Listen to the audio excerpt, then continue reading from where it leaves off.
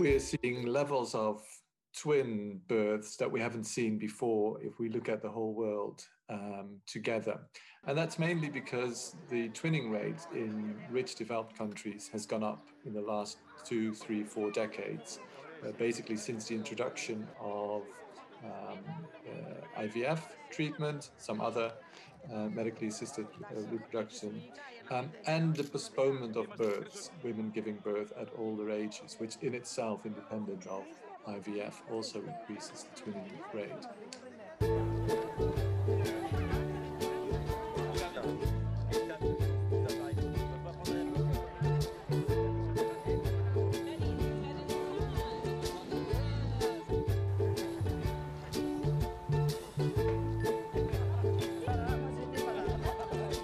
Because this increase that we've seen driven by IVF, that has come to a standstill, and in some cases actually has already declined a little bit.